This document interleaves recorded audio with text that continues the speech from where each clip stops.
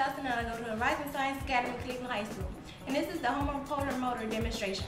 For this demonstration, you will need a 10-inch wire, 3 washers, a neodymium magnet, and a AA battery.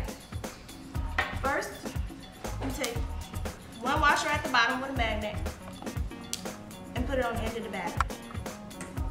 Then you take the copper wire and bend it in the middle so it's the M shape. At the bottom, you form it into a circle so it'll wrap around the battery. You take the 2 washers and put them on top, and you put the copper wire through, and it'll look like this at the end. This works because because currents flow through the wire from the battery's positive port through the wire radially into the magnet into the battery's negative port. That's how this works. Thanks for watching.